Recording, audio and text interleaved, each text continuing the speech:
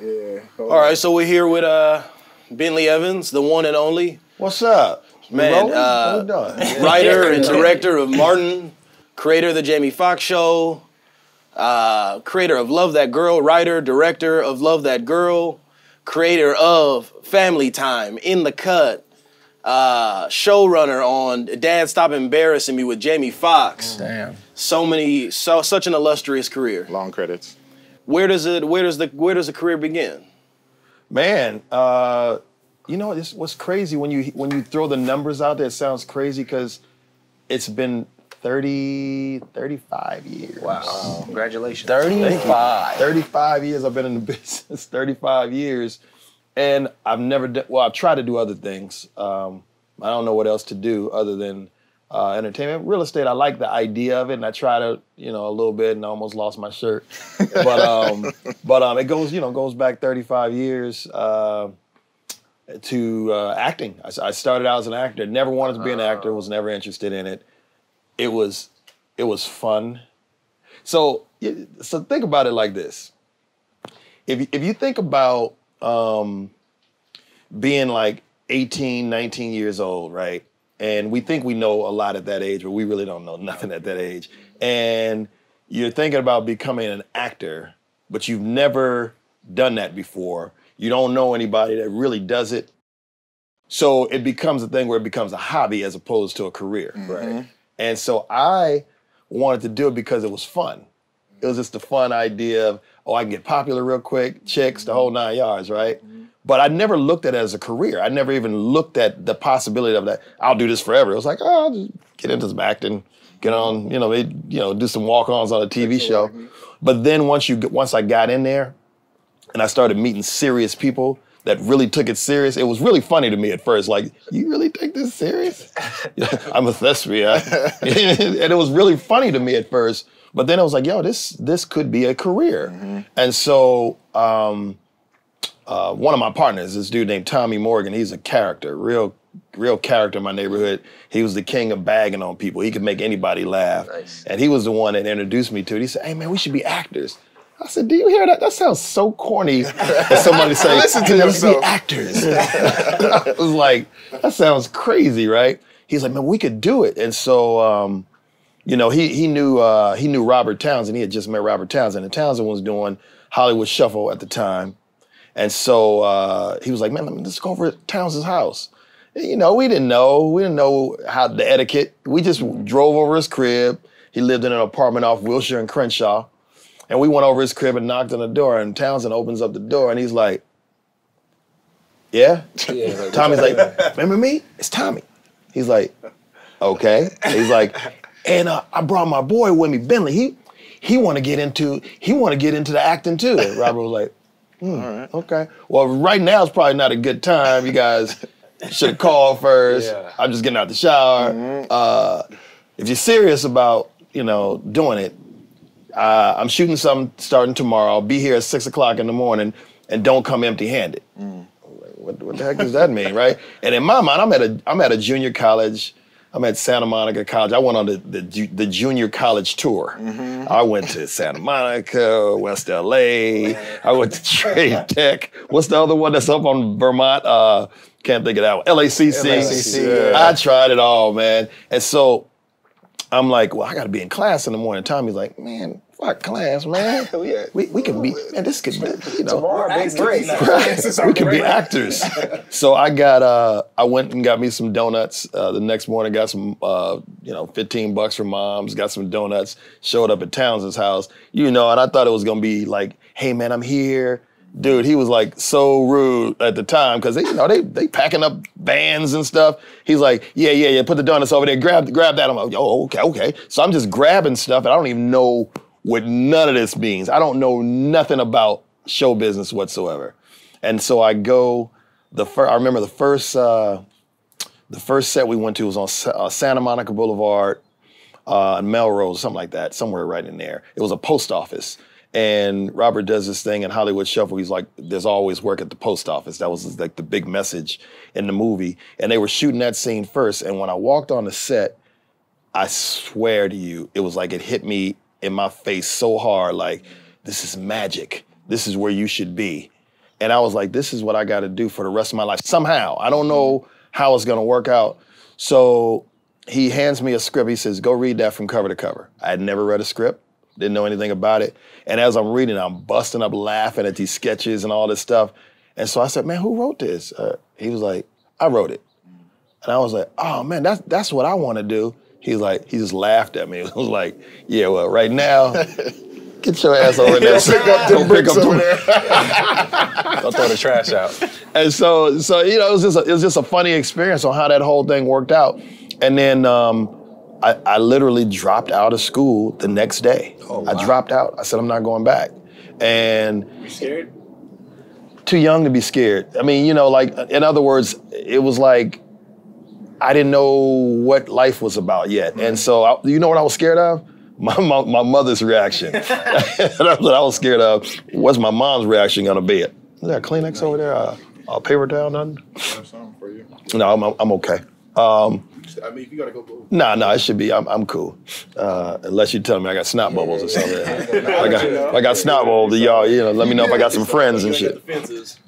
Yeah, but but I was scared of what my mother would, what her reaction was gonna be. My pops, I didn't really care because I know my pops is kind of like, he kind of free spirit type of guy. Like, I don't care. Figure it out, get some money. Figure it out. I don't know what to tell you. But my mother, I knew she'd flip, so I didn't even tell her. I was acting like I was going to school, but instead I was going to Townsend's house and working on editing and going to the set and stuff like that. We didn't have no permits. We was out in the middle of the street shooting, and he would give you a walkie-talkie and go, if you see the police coming, look out. look out. So you'd be right, I'm on the corner of La Brea and Pico, here come the black and whites, that kind of thing. But it was like seeing it from an independent standpoint. Right. And it was so amazing to watch this dude put this thing together and how he financed it on his credit cards, and he took a chance and he was bold with it. And so I was like, okay, that was my introduction to it, so that's what I know. Right? And so, once you're in there, you start meeting everybody. I met Keenan Ivory Wayans on that project. Keenan was probably 28 years old. I'm 18 or something like that. And I met Damon Wayans, John Witherspoon, all these Paul Mooney, all these cats that would become, big names, Tommy Davidson, so many of them. But we were all just in the grind together, and I met Cuba Gooding Jr. You mentioned his name a little while ago. I met him during that period. And so we didn't really know what was really going on, but they would always say, man, you got to get an agent. Right. And I was like, well, for what? Well, man, you in SAG now. So part of the reward for working on Hollywood Shuffle for free was Robert was like, look, I can't really pay you, but I'm going to get you in the Screen Actors Guild, which SAG was a big deal at that time. Mm-hmm. So I got in SAG, and then I got, there was this dude named Desmond. He's Trent's brother, Desmond Gums. And he had this agency, and he was the only black agent in Hollywood at the time that had his own agency called the Matrix Agency. And there was a guy that worked that was in the agency as well. He was an actor too. And so Desmond didn't have a lot of money, so sometimes the actors would come in and volunteer to answer the phones. And I used to volunteer to answer the phones and stuff like that. It was this white cat in there named Bradley who used to answer the phones as well. And, and we'd all be in there together. And this guy Bradley his name is Brad Pitt. That's real talk. That's real talk. Damn. That's real talk. That's Bradley. That's real talk. It's like this. Brad made it, right? Yeah. But it was just at that time. It was real exciting, and you had to go get a bunch of black and white pictures made, and then you take them and you walk into these agencies and see if anybody will take you. And it was like you'd wait for weeks for them to get back. There was no GPS, none of that. So you had a Thomas guide. I literally learned LA by auditioning. That's how I learned the city, because you had to figure out how to get from over there to the Valley, and then what is the Valley? Okay, what is Ventura Boulevard? Okay, now let's figure that out. You had to really figure it out at that time. And so that's how I got into the business and it was all through the acting thing. And then I got the acting bug when I started booking stuff. So for me, it was nobody that really fit my my criteria in the business because, you know, baby face, 6'2" at the time, you know, probably 165 pounds. So of course, I was going up for all the basketball player roles and had no ball skills whatsoever, but I was lying and all that kind of stuff. And so I started booking stuff. I started booking these roles and stuff like that. And then, you know, once you start booking roles, then you start meeting other people. And, you know, you have these pinnacle people that are very instrumental in your career. And, you know, Robert being one, Keenan being another. The next piece was Martin Lawrence. I meet Martin Lawrence at NBC. We're both up for the same role. Now, how is that? I'm 5 foot. I mean, he's 5'7". I'm 6'3", and we're up for the same role. And so the way they used to do it back in those days, you would have to screen test. And so we were at NBC all day. You sign a contract and you sit there all day with all the other cast members and stuff, like the potential cast members. And so, you know, Martin was cocky, you know, little man, you know, big attitude, and he was cocky, and he was like, "Hey man, you know I'm gonna get this role, man. I'm just letting you know that." Oh, but this is in the like when y'all hanging out. Yeah, we hanging out. We go to Taco Bell. Yeah. Martin's like, "Yo, man, let's go to Taco Bell," because they give us a lunch break. He was psyching you out. Yeah, you know I got this one right. I was like, "Oh, that's cool. You never know." He goes, "No, I know. I got this. I got this." But tell you what, you know, let's exchange numbers and everything. You know, I don't know nobody out here. He was from Maryland, and so. He was right. He booked the roles in a show called A Little Bit Strange. It was like, you guys remember the Munsters? Yeah. So it was like a new version of the Munsters, right? And so he gets the role, and he called me and told me, he said, "Hey man, look, I got that role, man, but what you doing next week? Let's go to the Clippers game. I got a boy that plays for the Clippers, Charles Smith." I said, "Cool." So I went with him, and we pretty much sealed a friendship from there. And so, you know, we started hanging. We was hanging like every week. I was bringing him to the house for Thanksgiving and stuff because he didn't have no family out here. And I became part of his family. So, you know, a year or two into it, you know, they started talking about developing a TV show around him. And I was like, "Man, I ain't gonna develop no TV show around you." He was like, "Yeah, they talking about, you know, I got some ideas and everything. I want to see what you got, you know, what you want to do. You want to be one of these actors on this show?" And I was like, "Nah, man. If you want to do something for me," and this is just, it's like, these are the turning points. It just happened. Right. I said, "No, you want smart conversations, man. We're just rolling." I said, "Man, what about writing for the show?" And he started laughing. He said, "Yeah, but you don't write." And I was like, "Yeah, no, I know how to write some stuff." He was like, "Nah, man, that's what the white boys do." His exact words. And I was like, "Nah, man, I can write a script." So I had, I used to sit around and write the scripts. I'd be watching Cosby Show, and I go, "Man, they should have did it like this. I'm gonna write it how I would have wrote it, you know, just on notebook paper." And so I had my mother type all these scripts up. She was like, "What is it? I don't know what no damn script is." I'm like, "Just write it like this. Just type it like this." So she typed them up for me, and he was doing House Party 2 at the time. Wow. And I took a stack of scripts over to Martin while he was shooting. I said, "I don't write, huh? Take a read at these." And, he called me the next day. He was like, "Man, I apologize. I didn't know, dude." I didn't even know. He said, "So whatever I do, you got my voice. You got to be a part of it." I said, "Yeah, man, definitely." So, you know, I want to be on the writing staff. So he went to his management people and said, "Your dude got to be with me. He got to be with me no matter what. He's part of my team." So check this out. So the first meeting we had was on the Fox lot, the 20th Century Fox lot. I had been on the lot as an actor before, but never saw it like this. We go up into the big corporate offices and stuff. And, you know, sometimes you just meet somebody in your life that's so different from you, but then you go, "This dude is special. He's something else." Right. And Martin was something else. He was a guy that was really, really instrumental in my life, and he's only a year older than me, but he was like a real big brother, take charge type of guy, confident, cocky, the whole 9 yards. And so we go to this meeting, and so the receptionist says, "Okay, Martin, they're waiting for you in the office." He said, "Come on, man, come on." So we start walking in, and the receptionist says, No. Your friend can stay here. They're waiting for you." So I said, "Oh, okay, cool. I'll just sit down." And Martin said, "Nah, The hell you talking about? We going into the meeting. If I'm going in there, he's going in there. So I was like, okay, what part of the game is this? So I'm just rolling with it. I'm watching him. And so the president of HBO, Chris Albrecht, he's there. He comes to the door. Martin, what's going on? We're waiting for you. He goes, yeah, my boy's coming in the meeting with me. And they were like, no, he's not going to come into me. He's going to stay there. So Martin said, well, if he don't come in, I don't come in. I'm like, what? You stuck in the back. Like, not for me, man. Not for me. What does this mean? So we go in the meeting. All these people were in there. John Bowman, who actually created Martin, he's in there. And so Martin walks in and says, yeah, this is my dude. This is the writer. He's writing my show. And they were like, nah, that doesn't work like that, Martin. So then it became a clown session. They were like this, oh yeah? So what have you written before? I was like, well, Keenan's looking at some sketches for 11 Color. They were like this. Yeah, okay, all right. Martin, anyway, this is John Bowman. He went to Harvard.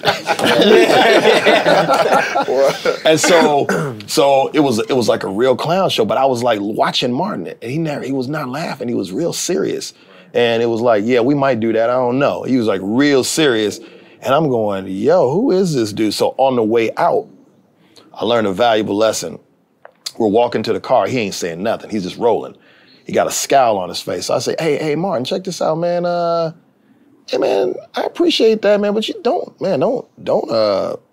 fuck your shit up trying to look out for me. I appreciate that. And I got the reaction that I never thought I would get. He turned around and he said, look, I'm looking out for you, motherfucker. He said, don't ever say no shit like that to me. And I'm like, whoa, what? He goes, I'm going out on a limb for you, man. He said, so, if you're going to be weak, I can't have weak people around me. Facts.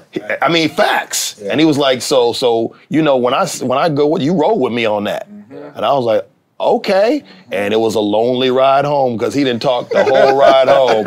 And he was angry, but I didn't know why he was mad at me. But he was like, yo, man, don't be saying no shit like that. This is what they do. Yeah. So if I'm bringing you in, don't question it. Just roll with it. Go to battle. And I learned that lesson right there and everything. So then, about 3 weeks later, I got the phone call and they were like, so we got some good news and some bad news.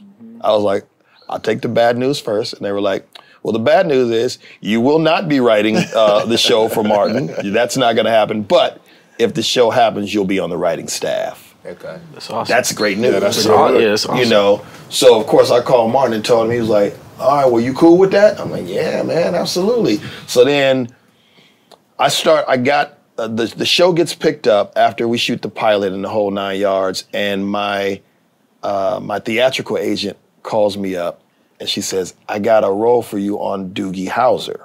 Wow. So I said, okay, I went in, I auditioned, I get the role, I do Doogie Howser. In the first week of shooting Martin. So I called, the exec producer and told him, hey man, look, I'm gonna be a little late today. I'm doing this role, but I'll be there by 11 o'clock. So when I get there, Martin comes walking into my office. I'm going, who is it? He turned into a different person. He said, where was you at? I said, oh man, I did this Doogie Howser shit. It was cool, man. The dude's cool, man. It was real cool. And he's blank facing me and he goes, you got to make a decision. You want to do that? Because if you want to do that, that's cool. But if you want to do this, you got to be here. And that day, I quit. I called my agent and I said, I'm no longer an actor. And I remember she cried. She was begging me, why would you do this to me? And you could have came to me to do your deal. I was like, you're not a literary agent. You're a theatrical agent. And I quit. And then from that point on, I became a writer on the show. And I was like, damn, am I making a mistake here? Or should I take this ride? And I think I made the right decision because I really wanted to be behind the scenes and I never really had the confidence. I could never see myself as Denzel. Right. I could never see myself as a serious actor. Right. So, but I love being behind the scenes, man, where you can create and you can work with people, give opportunities, and it's like being the puppeteer as opposed to the puppet. Right. Yeah. So I dug that. Man. So jumping in, taking those chances, not being afraid. Well, you were afraid, but you were still able to take the leap and say, you know what, I'm not going to school anymore. I'm doing this, or I'm not doing Doogie Howser. I'm going to make sure I do this. How did you shift your mindset to like go all in on the being the puppeteer instead of the puppet? Well, so for me, it's like the mindset changed. 2 reasons. Number one, when I became a writer on the show, I started talking to the different execs and talking to the different people that were in the room, and they started talking to me about the money.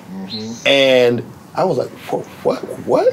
Yeah. I was like, yo, that's NBA player money in my mind. Not at my level, but their levels. Right. And I was like, you mean so you can get to that? Yeah. And they're like, oh yeah, it's no problem. I mean, shit, I'm here. They're paying me $17,000 per episode. I'm like, what? You know what I'm saying? This is 92. You know what I'm saying? Smith is doing that. Yeah. Exactly. Yeah. So I was like, this is crazy. It's crazy money. So, and then I realized, it was like you start meeting these writers, and you start realizing, hey, the writers actually control the business. The actors are somewhat secondary. Absolutely. You see what I'm saying? And the respect level that the writers got as opposed to the actors, it was like, yo, I like that. So it was a thing where I was like, I'd rather be included in the creative process, because now you're in the castings and you're watching the business, and you can learn the business. Actors don't know business. They don't know the show business. They just know the acting business. They know the auditioning process, but they don't know show business. And I learned that along the way, that nobody that's in front of the camera understands show business. Right. They're just they're just the product. They're part of the product. They're entertaining. They're entertaining. Yeah. That's it. And so that was what made me really focus all my attention into that. That's what made me say, this is what I'm going to do full time. I got to do this.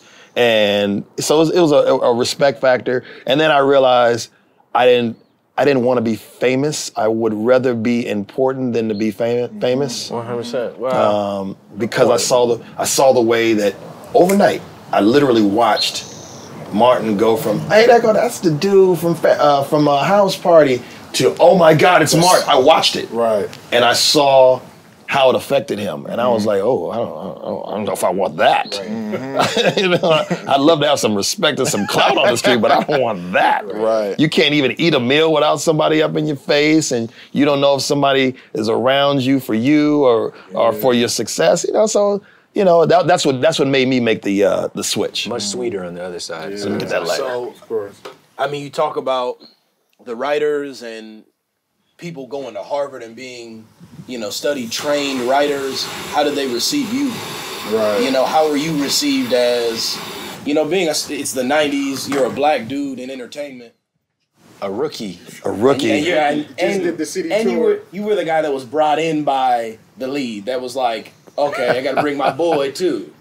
It wasn't cool, I can tell you that, but it was almost like I had to get their trust, because you're going into this writer's room situation. So the writer's room is similar to what we're, where we are right now, a little bit bigger of a table and more people at the table. And you got a stenographer there taking notes, and everybody's got their little micro mini recorders, and you're recording the sessions. And so, it's like the first day of school, you show up and you're like, you try to do what the person next to you, hey, now what do we do here? Yeah. You're asking questions. I mean, literally, because it's no instructions. Right. Nobody gives you nothing. They just show up. So you show up and you're like, should I sit a certain way? And so should I dress a certain way? You just don't know. Right. And so, you get in there and you just kind of follow suit, and then you're looking at these people, and they're afraid to be themselves in front of you because they know you're Martin's boy. So I had to get to the point where it was like, hey, look, you guys can talk about the actors. I'm not gonna go tell them. Right. And it was almost like, nah, we can't trust so him. they didn't know if he was in there actually trying to do it, or right. And my thing was, because look, in writers' rooms we talk a lot of shit about the actors. A lot. Bad. Sure. That's the show. It's the show. And so once I gained their trust after being there for about 4 or 5 weeks, they realized that I was, truly in there to be a writer. And then there were a couple of writers. There was this group, Billy and Jane. They were a team, and they were a writing team, and they did plays, Broadway plays. They had worked with Lucille Ball. I was like, damn, how old are y'all? Y'all worked with Lucy? And so, but they knew television writing so well. And so I appreciated them because what Billy would do is say, hey, let me talk to you in the office for a second. So you go in there at lunchtime, hey, what's up, Billy? And he would go like this, hey, you know everything's not about a joke, right? You're going, what? Yeah, you just keep throwing out jokes. And I'm like, yeah, it's funny. Yeah, but what about the structure, dude? You can't just throw out lewd jokes. Let me show you structure. So, it's like you got some people to kind of mentor you, and they would go. And so in the room, they would say, hey, Billy, what do you think? And test you. And you go, well, I think that if you take Martin and Gina, and then, I started speaking the language a little bit, and they were like, okay, now he's starting to get it, Then I started getting phone calls in the middle of the night going, hey, man, I'm trying to finish this script. What do you think Martin would say in this particular instance? And I'm like, oh, now I'm valuable. Because, number one, it was 2 cats in there that were, I think I was 24, and I think Benny was 25. And Benny had come from Fresh Prince. And so he had the same hookup. He got in through Will. He came from Philly with him.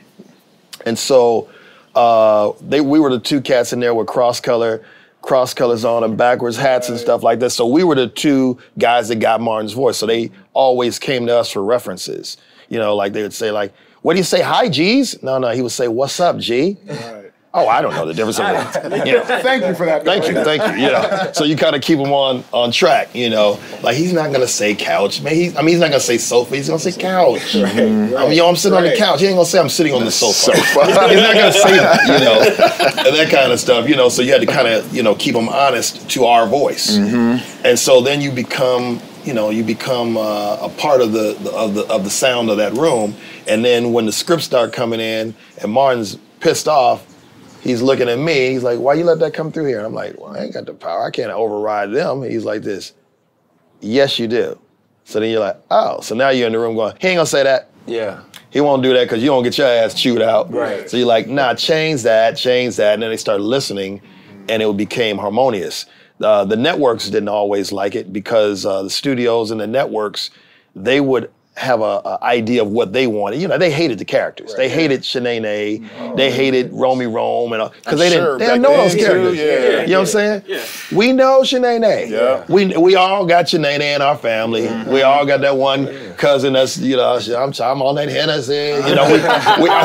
We just know her, and we know Romy Rome. We know these characters that are in our society, and so there's no way they could write that. Right. Ain't no way in the right way you could write some cats that Ivy League cats could write something for a player, a player that's stuck, from the 70s and he's got a perm and he's wearing a MCM suit. They don't know what that is. It's not possible. Yeah, you're right. So it just, we were doing something a little bit different. So that was the experience of getting in there and getting the respect from them. But at first, like I said, you would say stuff like, you would hear them, they would say, hey, you know what?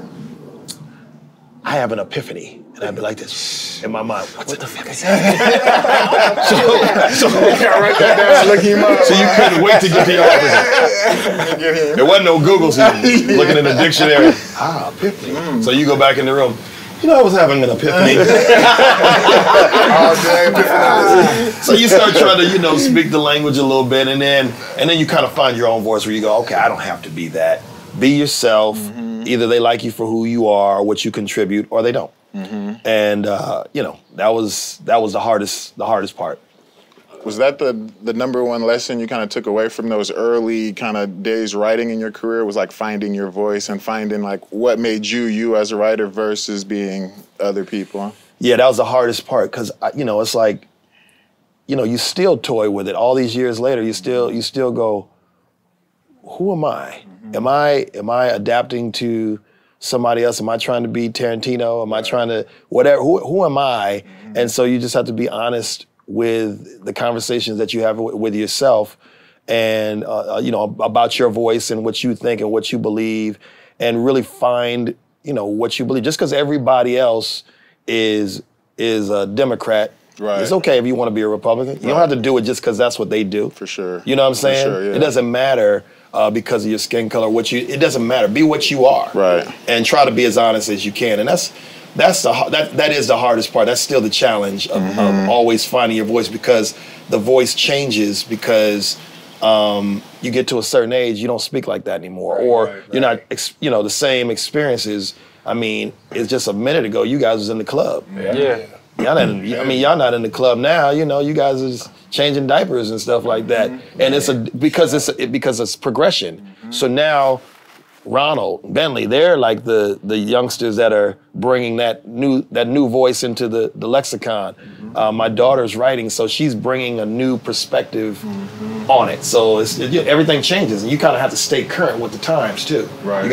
I still listen to rap music. I'm going on record here saying that the new rap music is absolutely awful, but also all of it or just parts of it. And Drake is the real deal. Okay. You got to check that J. Cole album out. J. Cole, yeah. Is he good? J. Cole is not bad. Yes. I look the babies and the babies I can't get with it. I'm trying. I don't want to sound like the old man in the room, but I try. And I'm going, it doesn't appeal to me. And I'm going to say something blasphemous for you guys, because I know you guys like this dude, but I don't even get Kendrick. No? I don't get him. Dang. I don't get it. Kendrick. Dang. I don't get it, but I love Drake. Right. Yeah. Drake is the truth. He's the greatest in the game. He's saying something. He took what Jay-Z and Pac and Biggie and all that, he took it and he literally took it to the next generation. Right. And he's still doing it to where it's connected. You know what I'm saying? With your generation? With our generation. With my generation and for everybody, I think that's the separating factor, even as a writer or somebody who's creating, for you to be able to connect with different generations. So is that the tough part that you're talking about, still trying to develop those things and go through today? Yeah, because, I don't know if what I think is funny is funny anymore. Yeah. In other words, I still think it's funny. I come from the era where insults were the greatest comedy of all. Right. Comedy comes from sarcasm, in my opinion, right? But now you got to be super sensitive because you don't want to offend a certain group of people. Yeah. And which it used to be fun, I did this funny character on Martin. I played the gay character on Martin, and it was funny because we were going in, and it was like I'm trying to do anything to make Martin laugh on screen, and I mean whatever it takes, right? But now you can't do that anymore because they take offense to that, man, and the censors, they're like, oh no, we're not. The world's a more sensitive place. It's a more sensitive place, man, and you're like, how did the world become sensitive? I would have thought that it would have become. You think that's desensitized? You think that's good overall, or is that kind of? I feel like that's a bad thing for creativity in general to have to limit because of someone being insulted or something, right? Like there was the whole Chappelle thing when he came out with the special, and they tried to say that it was bad and it was a 0%, and then they opened it up and it was 99% on Rotten Tomatoes, right? And it was mostly because he was talking that shit that Chappelle talks, right? Because he can do it. He can get away with doing it. If I do it, I'm canceled. Right. You see what I'm saying? Maybe Martin can get away with doing it still, but I don't think Jamie can. And here's the reason I say that, because so Jamie Foxx he's a Oscar-winning actor, and they look at him a little different. Although he's a comic, they want him to be a little more responsible because he's an actor. Right. He's got a certain stamp on his name as opposed to another voice that's a little more free. Is that the difference? Like comics get to kind of do what they want to do and say what they want to say in a way, and if you're an actor, you have to kind of be in those confines in a way. Yeah, you got a license as a comic to basically strip down all the sensitivity sectors and just basically come in and say what you want and be honest and brutally honest. And those that like it. I mean, Paul Mooney was as brutal as I love Paul Mooney. He was as brutal as they came. I used to love to watch him, and he had no problem offending white people, black people, everybody. But Don Rickles, same thing on that side. And you guys remember Don Rickles? Yeah.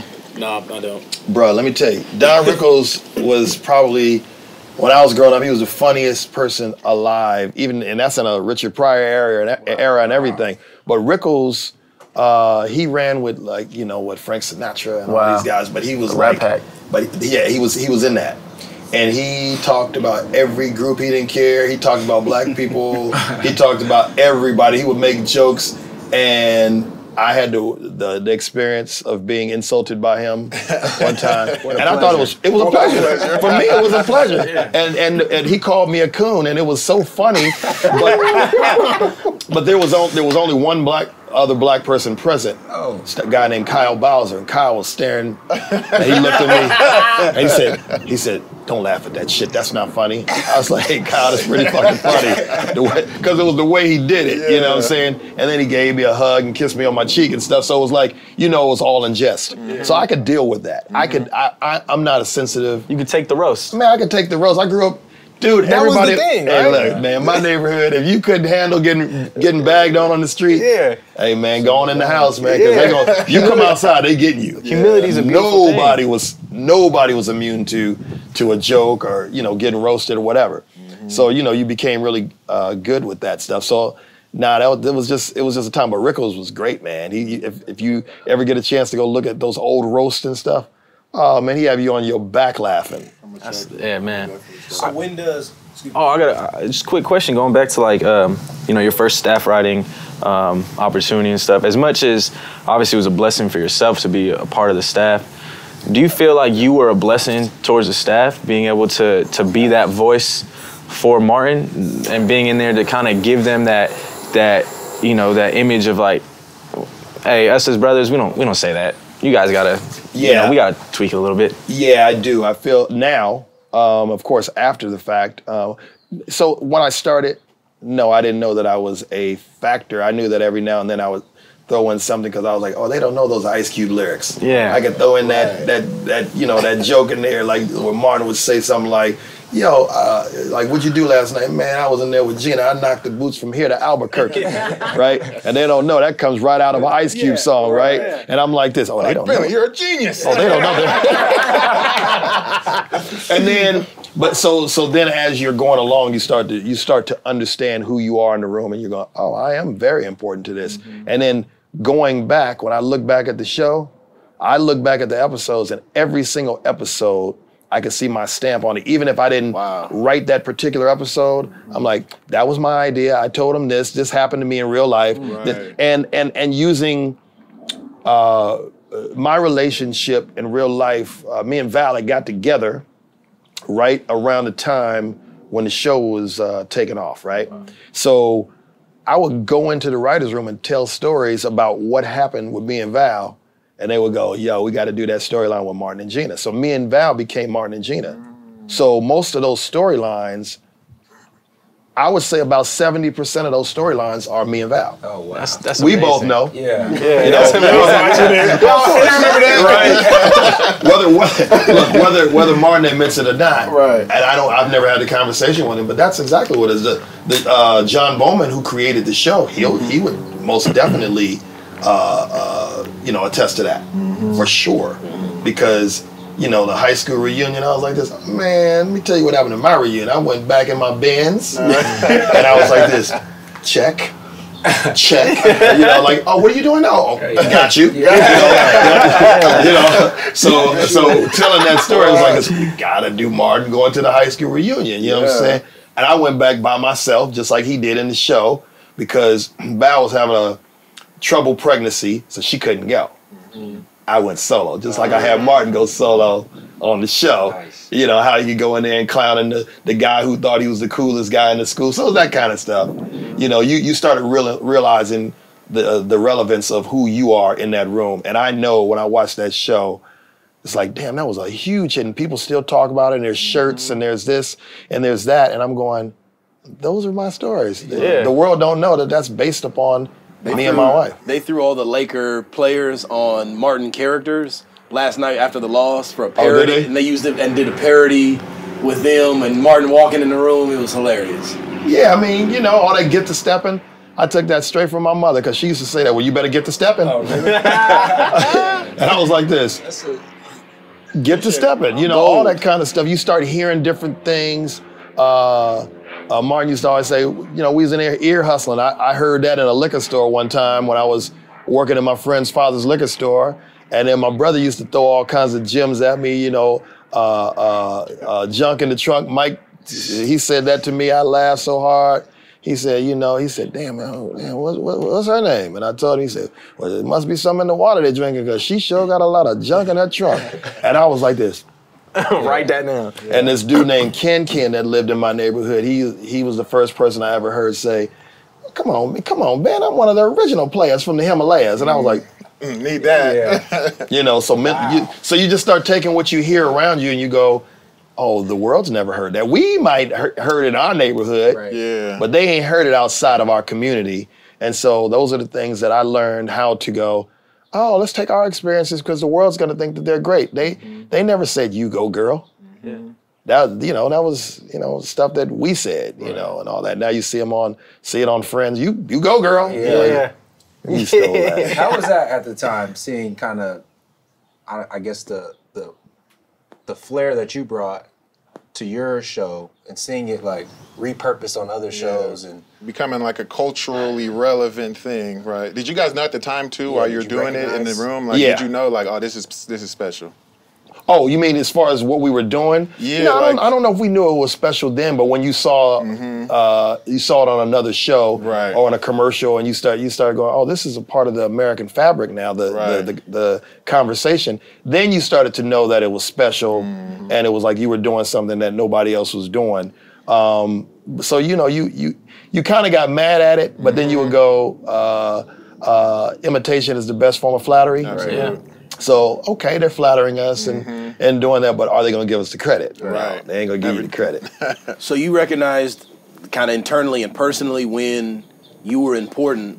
When did, on the other side, they acknowledge you and you start getting promoted or you start getting different positions or moving up the ranks? When did they take note and say, okay, this guy, he's important, we need him?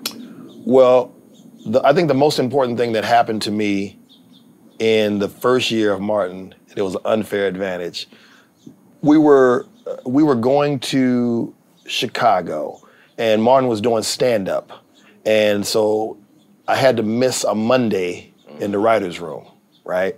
So I told them, I'm going with Martin on the road, and Monday I'm not gonna be in the room. So John was like, cool, no problem, I'll see you on Tuesday, right?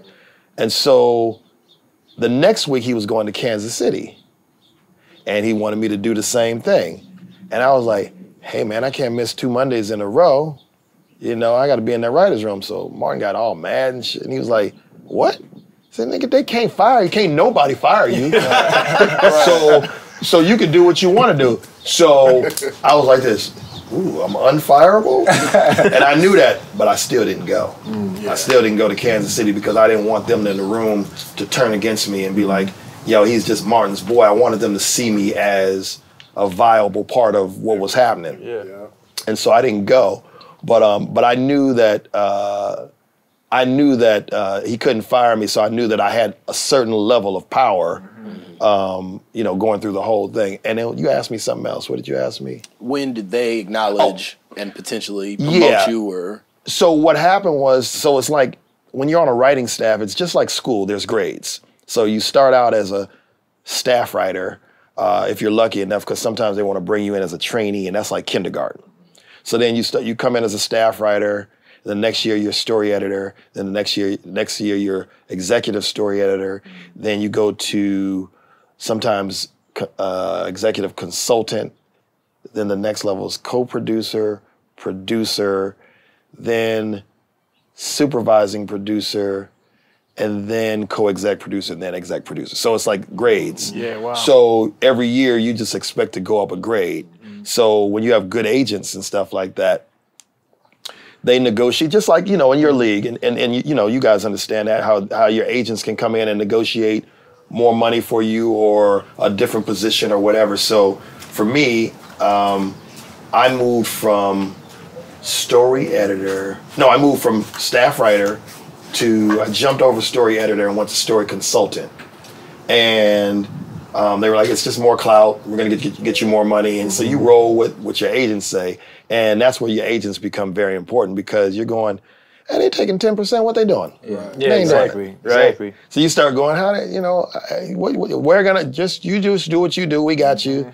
You know what I'm saying? And so, and I was with CAA, which was at the time, that was the biggest. That was the shit. Can't get higher. Yeah. Can't get any higher than CAA. We go to William Morris, and there was a few other ones, but CAA. On par, parody, yeah. Yeah, Mike Ovitz was he owned CAA, and he was the hot shot of the industry at that time. So, it was just one of those things where you went along with what the agent said and everything. So, as they start negotiating for you, they start going, hey, well, I think our guy is this, and we want to move him up here, and we want to skip that level and take him to here. But then, when I think they really started to feel it, John Bowman, who created the show, he left to go do a show called Murphy Brown. So he leaves, and they needed to bring in a showrunner at that time. So they brought this guy in named Sam Art Williams. He was a brother, older cat. He had did Fresh Prince and some other shows. And they brought him in because, first of all, they knew whoever you brought in, they got to be able to stand toe-to-toe with Martin, because one thing about Martin wasn't no punk. Martin wasn't scared of nothing and nobody. Right. I mean, I'd never seen, he's probably the toughest person that I ever met. He wasn't scared of nothing, right? And so they bring in Sam, and Sam comes in the room, and some of the writers respected him, and some were like, who's this guy? We've been here longer than him, but he's above us. Right. And I was always cool with Sam, but Sam didn't have a voice. Sam was telling 1970s jokes. Right. Yeah. And we was like, nah Martin wouldn't say that. Oh, well, that's the way it's gonna be, so yeah, that's what's going in the script. And then Martin would read the script. Man, what the fuck is going on, Ben? Yeah. Hey, man, that's what he wanted in there. And then I get chewed out, and I'm like this, hey, man, you know what I'm saying? And so after that, HBO, the company that produced the show, they didn't jive with Sam too well. So they needed another showrunner, and they knew that in the room, all the writers knew that I was the guy that had the most input on all the scripts. Right. So I would stop the room and go, no, we ain't doing that. Sam, sorry, man, I don't mean to disrespect you, but we ain't doing that. He ain't gonna do that. We should have it where he does. So they knew, and it was this one writer, Cheryl Holiday, I never forget, she used to always go, you're running the room, so we just defer to you, because they didn't like Sam. So they wanted to fire Sam, but Sam was a brother, and Martin was like, nah, we're not gonna fire him, but what we'll do is I'll just keep him on stage with me, and you run the room. So HBO came to me and was like, look, we need you are you ready to step up and be the showrunner? I was like, well, yeah, but I was terrified. So I was just like, just emulate what I saw the other guys do, just do it. And just stay honest with what your thoughts are. I was like, no, that's not a funny storyline. This would be funny, and stuff like that. So that's when I realized, and that's when they started to take note that I was already running the room. And once the whispers started getting out to the executives, because the executives would come once a week. They would come and hang out on stage for run-throughs and stuff like that. And so they knew, because they were, the other writers would go, well, what is Bentley thinking? And they're like, well, he's not the showrunner. And they're like, Might as well be. Pretty much he's running the room. And Benny had already left. He was above me, the other brother I was telling you about, because he went back to Fresh Prince. And so I was pretty much next in line as far as, brothers. But as far as there were other writers that were above me, but they didn't have a soul of the show. So when they made me the showrunner, I was the youngest person in the room. And I knew that there was resentment, and they was hating on me. Right. And I would come in the room and I'd be saying whispers and shit, they hating on me, all right? So, I'll just come in and just try to keep the peace, waving the white flag. Hey guys, we in this together. But I make the final decisions on everything, because if Barnes gonna yell at me, I gotta have the last word. Yeah, right. And so that's when it, started to shift, and they started to trust me. Was it a big change in responsibility, or just more of a title and who you kind of referred to? Yeah, it was definitely more responsibility, and here's what I mean by that. Once you got the responsibility, now they want you to look at all the wardrobe. You're like, I don't give a fuck what she's wearing. They want you to. So where are we eating today? What do you mean? So now you're really running the show. They want, hey, Bentley, what color do we want the covers of the scripts to be? I don't care. I don't care. Bentley, where should this person's office be? Can you? I don't care. But it was like, but you had to, jump in there. And so now you're instrumental in the furniture on the sets, and you're instrumental. So now you got to take all the phone calls from the network, and now whenever the writers say you're pitching me a story, now we got to pitch that to the network. But I got to do it. Yeah. Right. So I got to take your story and go pitch it because they don't want to talk to you guys. Yeah. They don't want to talk to nobody else. They just want to talk to the one principal. Right. So now I got to go, damn, what did Malcolm say? Jeez. Okay, no, he wants it like this. And then you got to go sell them. And so you might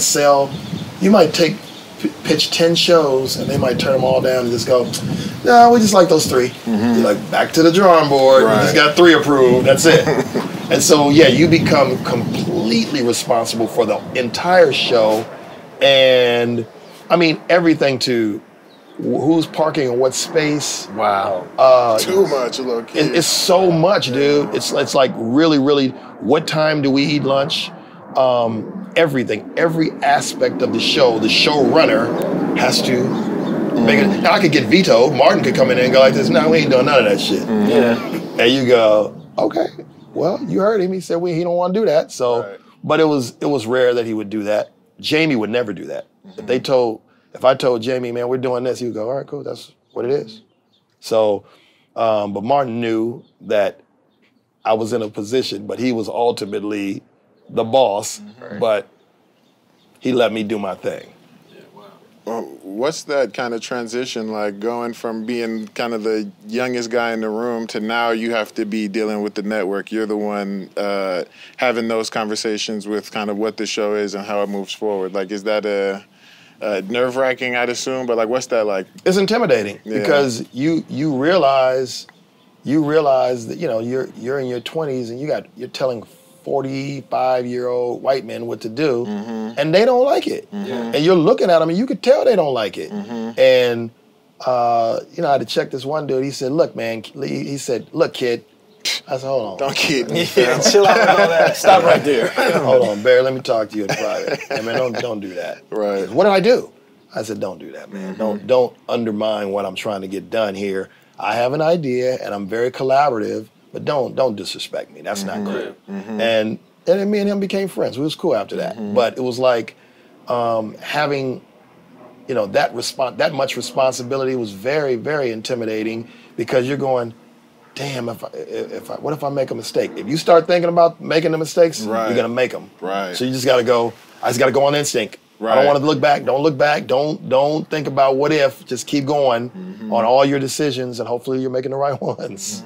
Being 20, you were about 25, 26 at the time, or? When I became the showrunner? Yeah. 28. So you were 28. At 28, you were basically forced into a position to reach a level of maturity that you had to, condone yourself at. Was that hard? Was that like difficult? You're 20. I'm 29 now, and I still kind of look back like, I have a business and everything, but I still kind of look back like, man, I'm still just a kid, And Yeah. I mean, my thing was at that time, I started everything early. I got married at 27, right? And so I knew that there was a certain level of responsibility that I had in life. Right. And I think at the time you just thought different, Nowadays when I see these 18 and 19-year-olds, I'm going, they're babies. We were grown. I was traveling all over the place at 19. I was in Japan at, really young and stuff like that. So it's just a different time. Yeah. But I knew that there was a sense of responsibility that I had, and I knew that it was time to put on big boy pants and really step up to the game because everybody's watching, and you can't afford to make any mistakes. Right. And everybody's looking for you to make mistakes. Right, they want you to. Yeah, they're waiting on it. Yeah, they're waiting on it, man, and they're poking the bear. And then you also got to learn how to walk the, balance, because you don't want to overstep Martin. So we used to have this thing that we used to call, "Don't beat the stars." So sometimes, when the star says something, you would go like this, yeah, all right, no, you're right. And in your mind, you know they're wrong. Don't beat the stars. If the stars, there's a book, 48 Laws of Power. Yeah. Yep. What's that? The number one, never outshine the master. Never outshine the master. So I was doing that before I even read that book. Like, Might as well wrote it. Intuitive. don't outshine him because he'll go, oh. And I saw him clown writers. I saw Martin clown right. He clowned this one dude named Michael Carrington so bad. It was so funny because Michael was new to the show. He came on as a writer and he was juggling. And he was this kind of quirky kind of guy. Juggling. So we were in a table read, and the director says he introduces Michael, written by Michael Carrington, and Michael Carrington stood up and took a bow. Thank you. There's a room full of about 50 people, all the network people, all the writers, everybody. He goes, thank you for the great Michael. Martin looked over at me and he said, who the fuck is that? Get out of here. I said, oh, that's Michael. He's cool. He's a good writer. He goes, oh, yeah? So now we go into the table read, and we're reading through the script. We get past page 3, and Martin's energy starts sinking down in his chair, and then instead of being, hey, he's here. Yeah, Gina, So we get to page 3. Martin says, hold on, stop. What's your name, man? He said, Michael Carrington. Martin took the little brads out of the script and he goes, this is some bullshit. He throws the script up in the air. Pages are flying everywhere, right? They're coming down. T-shirt and them are looking like, nobody's looking at him or anything. And he said, you motherfuckers call me when you got a real script. He pointed at me. He said, I need to see you in my office right away. And I was like, oh, God. Here we go again. The show behind the show. So I go to his office, I knock on the door. He said, it's open. And I open up the door, and he's sitting at his desk, and I started approaching his desk, and he just looked at me and started busting up laughing. I said, what was that? He goes, hey, man, you better get a hold of your boy. Tell him we don't do no shit like that around here. He goes, I feel sorry for you because you're going to be doing rewrites all night. And I was like, man, you cold for that. He goes, hey, man, you better tell him. We don't get down like that around here. So I had to go back in the room and say, hey, Mike, that was because... So this is how you got to do this, man. You don't do that kind of stuff because Martin was serious, man. If you walked in there and didn't speak to him, it was a problem. He'd be like this, hey, man, who's this dude that don't speak? What? You walk into the room and you don't say hello to me? Right. Oh, get him out of here. Yeah. So it was stuff like that. He commanded a lot of respect. Commanded a lot of respect. Do you like working with, I guess, stars at that level or carry themselves in that way, or is it like a... Yeah, you know why? Because the one thing that I will say about Martin Lawrence was that he was the most passionate person that I ever met. Right. He was so passionate, and you knew he cared. So you knew he wasn't just being an ass. Yeah. He was like doing that because he wanted to get the best out of you. He was like, like Phil Jackson or what's the other guy, Pat Riley. He wanted to, I know you got more in you. Yeah. So the way he communicated might have been a little brash. So I was never afraid of that. Whereas working with Jamie was a little more passive because Jamie was like, hey, I don't care. I'm trying to get to the club. Yeah. He's trying to get up out of there where the chick's at. That was his thought. You know what I'm saying? So it wasn't the same mentality. Right. If I could say that. It wasn't really the same mentality. So it was they were night and day. And I do like working with, people that are tough and believe because your toughness doesn't scare me. Right. I mean, it's like, I look at the way I used to hear the way that Kobe used to approach his teammates and go off on them and stuff like that, but he was bringing the best out of them. Right. And sometimes you need that. You need that kick in the pants. Absolutely. For you to figure out that you're not giving your all. Right. So I don't mind working with big stars. I worked with Eddie Murphy. You've never seen any of my work that I've done with Eddie. But I wrote 3 scripts with Eddie, and maybe one will see the light of day one day, maybe not. But working with Eddie was wild because when I first worked with Eddie, I got a phone call, and my buddy Trent is very tight with him. And he gives me a call. And he says, "Hey, Eddie wants to see you up at the house right away. Bring your computer." I said, "For what?" He goes, "I don't know. You got an idea, man. You said you wanted to work with Eddie. I set it up. Be here." So I was like, all right, cool. So I go up to Eddie's crib, and Eddie's watching TV outside on his patio, and I'm standing there for about 10 minutes. He never even looked at me. He's just staring at his TV, and he's like sitting there. He's watching TV, and I'm going, do I double this? Do I jump in and say what's up, or do I let him finish? So I let him finish, and finally he looked right at me, and he said, "You got your computer?" I said, "Yeah." He goes, "Did Trent tell you the idea?" And I said, "No, he just said that he wanted me to." In the middle of me talking, he just stopped me and did like this. "Okay, here's the idea. I don't see you writing." Oh yes. My bad. So I'm pulling my laptop out. Hold on 1 second, charging up. Exactly, all of that. And so now I'm typing, and he starts talking, and he's just talking. He doesn't go into this a movie. He just starts talking. Mm-hmm. So I'm typing. I'm trying to keep up with him, and then he goes. So I said, "Well, what about right here?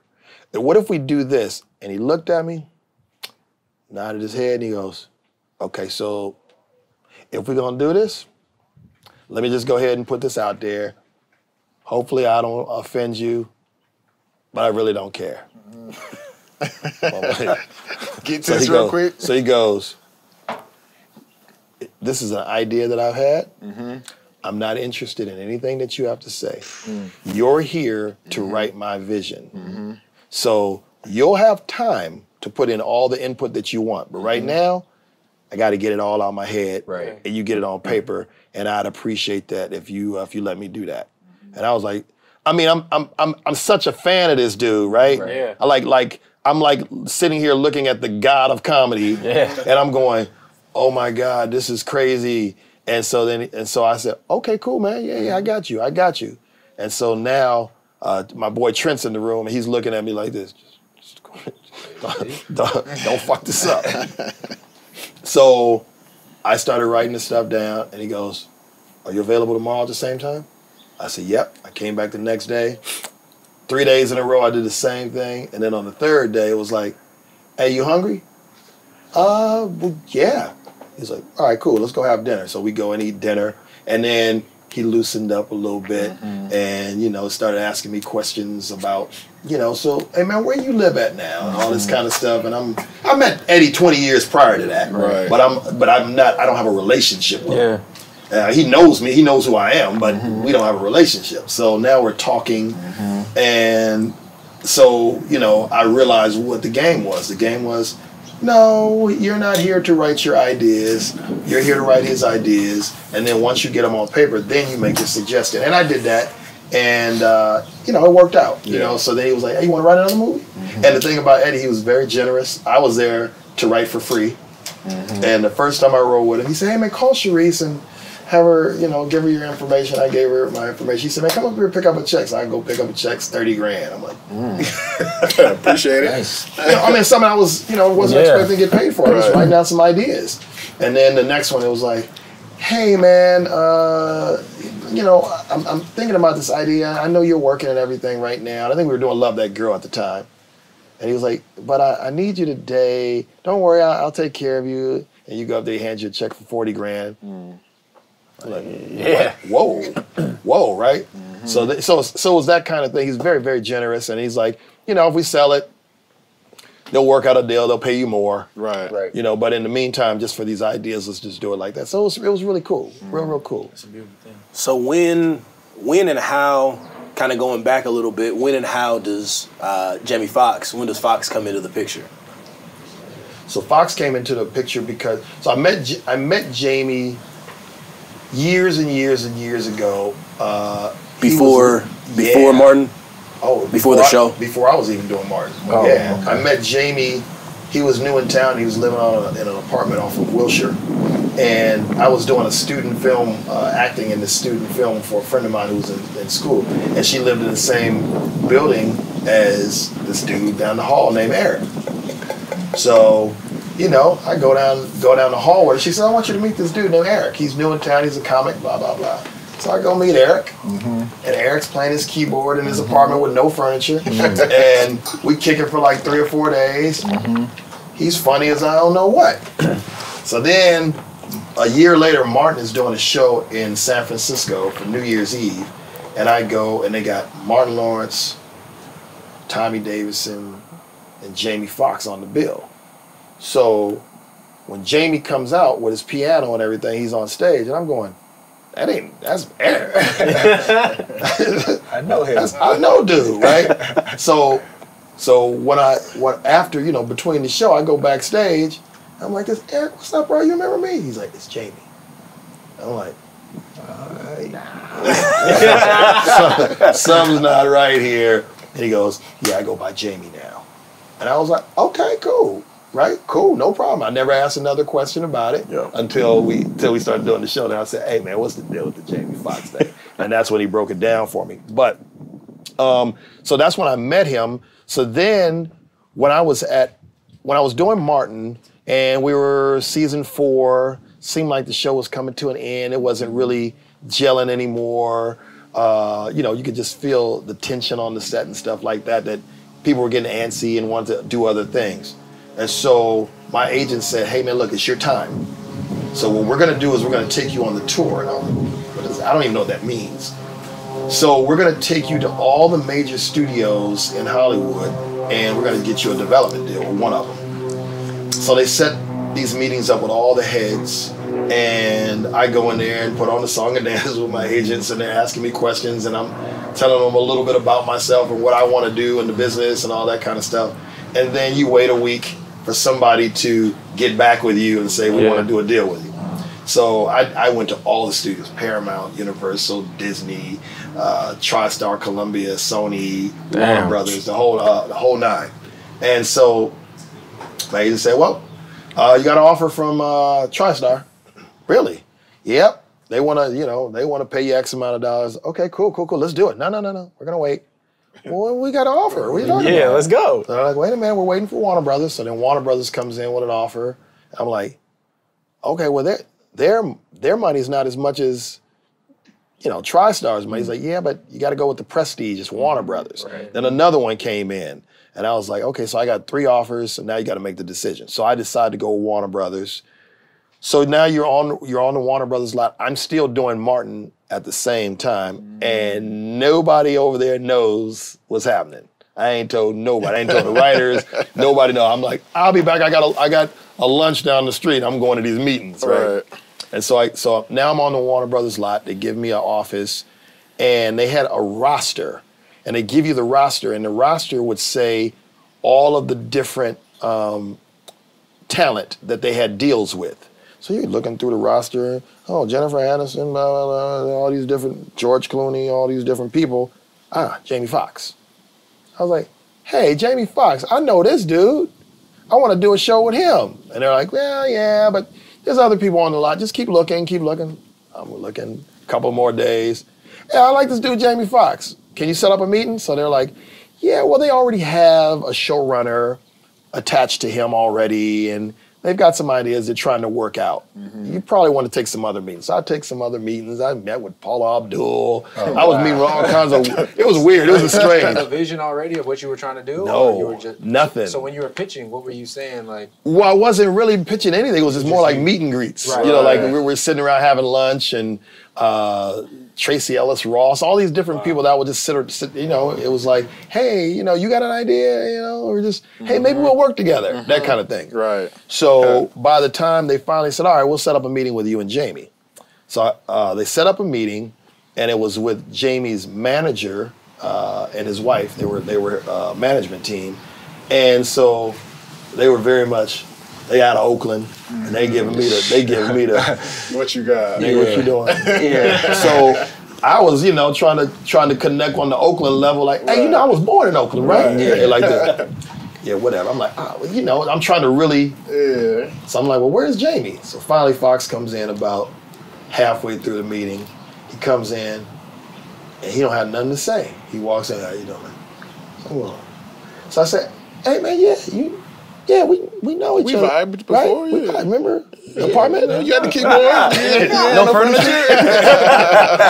And so he was like this. Yeah, cool. And he wouldn't make eye contact with me. So when somebody don't make eye contact with you, it's kind of intimidating. You're kind of like, oh shit, they don't like me. What's going on? Look at them. Right? It was weird, right? And so I say, man, well, I got some ideas on some stuff. And he was like, oh yeah, what ideas you got? So I just started throwing out some little one-liners. What if you worked for a music company, right? And we do this show. The show's about a record company, and you're an exec there. And he was like this. Nah, I don't like that. Okay. And everything that I was throwing out was about music because I knew he sang. I was trying to connect. He was like, nah, I'm not feeling that. So then, he started talking about where he was from and all this kind of stuff. And I knew that he wasn't going to work with me. So I just got a little arrogant. I say, man, I don't know but nothing about that shit, man. I don't have that story. I didn't grow up poor. We had shit. We had Lincoln Continentals and big houses and shit. I don't know nothing about that, right? And so he started laughing, and I was like this. Hey, man, it's true, man. I don't know. I don't have that hard luck story that these other niggas got. I ain't got that story. Right. And so I was like, well, cool, man. If we finish with lunch, I'm cool. I'm out. So I leave, and I get a phone call as I'm maybe a couple of miles away. And my agent calls me and goes, hey, man, what happened at the meeting? I said, I don't know, man. It's, I don't think it's the right fit. I got to figure out something. He goes, no. They want you to go back. How far are you? Are you in Hollywood yet? I said, nah, I'm still up here in the valley. He said, man, go back down to Warner Brothers. They want to meet with you again. I said, I just left. They said, go to Jamie's office on the lot. They got a drive on for you. So I go to the office, and Jamie's standing in the parking lot. It was really weird. He's standing in the parking lot, and he started pointing at me. He said, I want to holler at you. I said, what's up? He goes, I like that shit you said you ain't got no hard luck story. That shit, yeah, well, you got me with that one.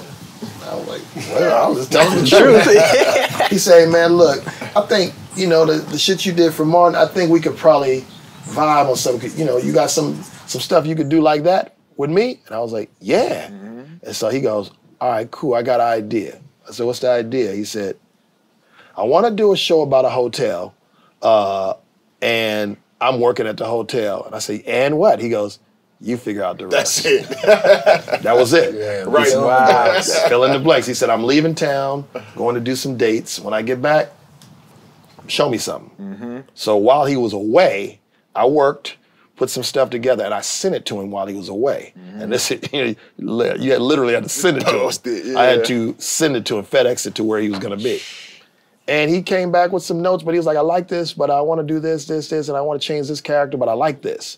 And so then he was like, let's go pitch it. So now we go into Warner Brothers and we go, hey, here's what we want to, what we'd like to present to you.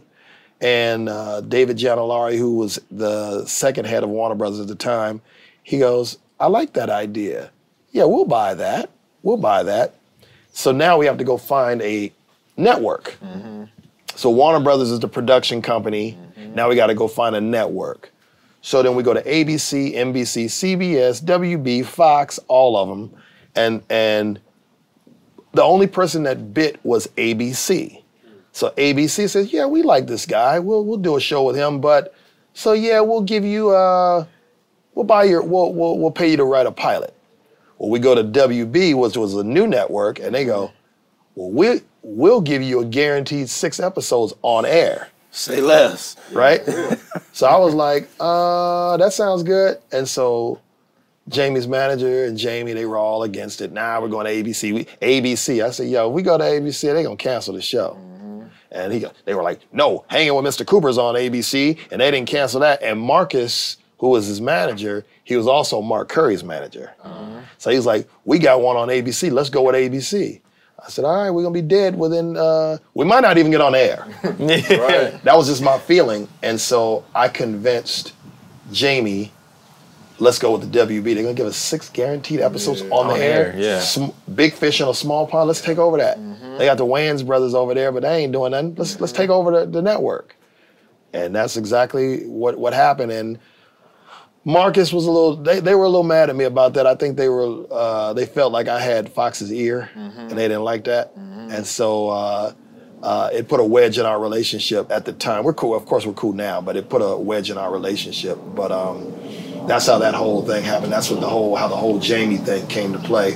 So once we made the decision, we just went in there and hired a staff, brought in a staff of writers, and I brought some homies from the neighborhood in because I was like, Martin gave me that, he hooked me up. Right. So now I'm gonna hook up some cats, and I brought the funniest dudes from my neighborhood in, and I put them on staff, and we built a whole entire staff with some other writers and producers. And when we did the pilot, when we shot the pilot, it tested as the highest tested pilot in Warner Brothers history. Wow.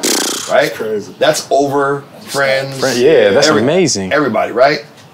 It was so off the Richter that they go, no, there was some kind of mistake. We got to do it again. I promise you. So we tested again, right? They never gave us the results. Right. Broke the record again. They broke your own record. What it did. They never gave us the results. They just go, okay, so we're gonna do this show, and we shot the show. That six guarantee turned into how many seasons? 100 episodes. Syndicated. 5 seasons. Yeah. Syndicated. Yeah. Man. Do you see a big correlation with, because the WB became the place for us. Right. Yeah. Became black, Latino. It was like we could see people that look like us on that network. Yeah. Do you see a correlation with what what the WB was then to what's going on now with them letting in all these black, Latino, Asian creators and hearing their voices? Do you see a correlation with that moment in time to right now? Well, the way that I see it is that from the beginning of time in television, black shows have always been the flagship shows to launch a network.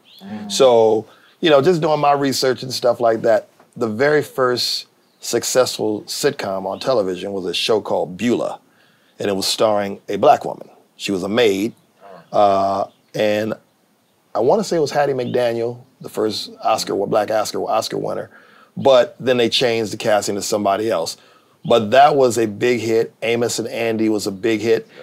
These were like CBS shows, and they were rivaling I Love Lucy and all that kind of stuff back then.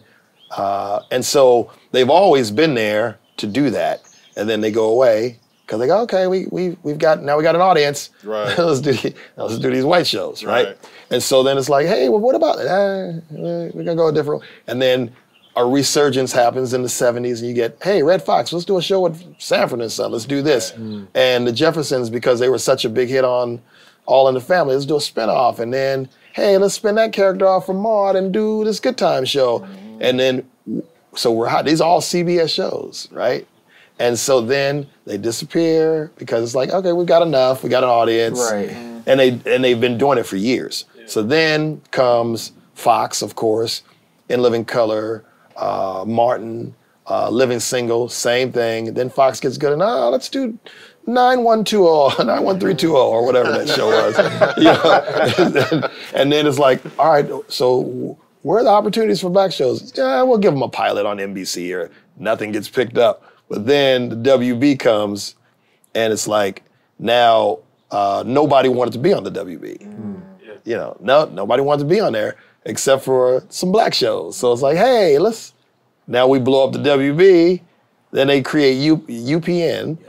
So now it's the WB and UPN, and they're both stealing all the black advertising dollars. Right? There's no place, they're splitting it. So it's like, hey, let's merge. Get rid of one, and now they call it the CW, right? And then, hey, let's get rid of all those black shows.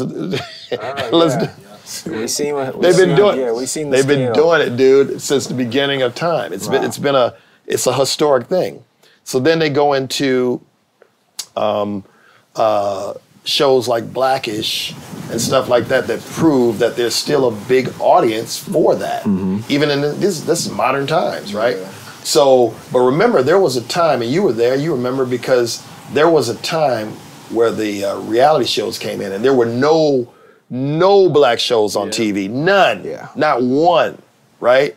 And so then there becomes a Tyler Perry.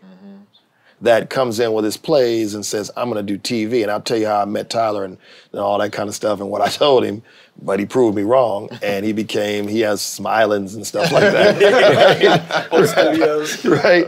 But he came in there at a time where he hit it at the right position, at the right time. It was perfect timing. And he blew up. And then right after that, I did Love That Girl. And so we started getting that attention. We were up for an Image Award our very first year on an independently produced show and stuff like that. But I was trying to sell it to the big networks. Nobody was biting. You know what I mean? So I was like, all right, well, I'll just mess with these small networks. No big deal. It's the same money. I don't care. No big deal. And so, watching that gradual change, it's gotten to the point, like I said, with Blackish and some other shows and stuff like that, that are out there, they're taking chances again. So, but it's a copycat society. The big networks, they see it working, and then they go, hey, let's get our black show. They got one right now. What's the one where the guy from Mike and Molly, he's married to an African girl now? Have you seen that show? I haven't seen It's it. a sitcom. I've seen like the on the buses though, yeah. So I guess they said, we're going to go as black as you can go. We going to Africa. So they got the African woman and the white guy, Mike. And it's like literally on one of the big networks. I think it's on ABC, I want to say. But it's on there. No, CBS. It comes on right after Cedric's The Neighborhood. But then again, like Cedric's show, it's working. Yeah. So they work. It's just how much money and effort do they want to put in the show to these shows. And now with all this stuff that's been happening, with all the George Floyd stuff and all that, now they feel like, hey, it's a mandate. Now we got to do that. And we also got to look out now for black females. So now they're giving those opportunities and stuff. So it's changing. The landscape has changed a lot. And hopefully it'll continue to change. But now I think TV is going to change. I think it's going to disappear. It's going to be all the streamers. Yeah. I think. I agree. What was that mentality shift to go from working, WB and wherever the Martin show was, to doing it independently? Like, what's that shift in your mind, and how did you kind of gear yourself up to do that? Because that's kind of a big undertaking. Get a studio space, and front the whole thing. Like, what's that like? So had I known that it was going to be as hard as it is, I would have never done it. Number one. Number two, you do things out of necessity. Right. So, like I said, they're not looking for me in Hollywood. Hollywood's looking for the younger version of me. Right. Hollywood's looking for y'all. Right. Right. And so they stopped calling, the Christmas gifts stopped coming from CAA. Gift basket this year. What happened to What about me, Michael Ovens? Right. I mean, everything starts slowing down, and you're going, well, damn, what happened here, right? And so you're asking your agent, hey, man, can you get me a meeting? And, yeah, Bentley, they're not really doing any of those shows right now. And you're like, what do you mean those shows? And I'm just gonna be honest with you. You want me to be honest with you? Yeah. So then you go, damn, there's really nothing for me to do. Okay, maybe I'll start doing some movies, right? And the movie game is very tough. Yeah. So unless you got a piece of talent that's attached, You're not touching it. you're not touching it, right? So then it was like, okay, well, what do I do now? I got out the business. I said, I'm gonna start flipping real estate. And man, I think I flipped the very first house I flipped. I made like $180,000. I was like, TV, what? Get out of here. Who needs it? Doing that, right? So then you start flipping. I'm like, oh shit! I flipped three in like 6 months, and it got so good. I was like, I ain't never going back into TV, right?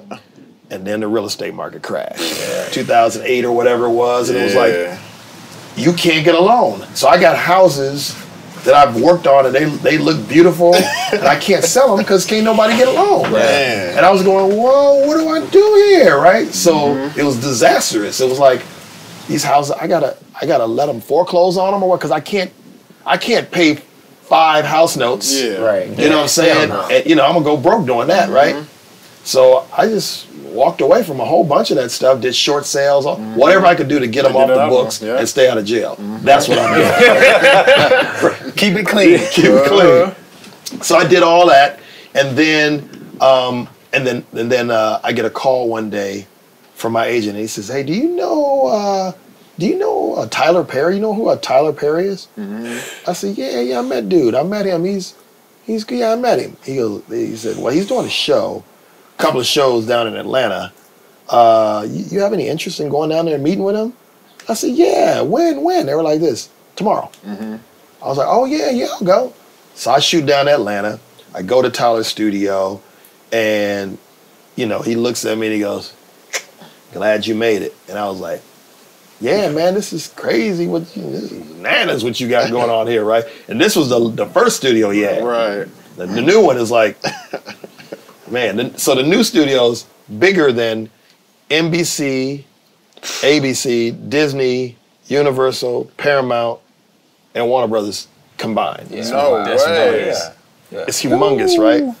But the first one was impressive enough for me. I was like, got sound stages in here? This is really cool. So what happened was during that experience, it was really weird, man, what happened.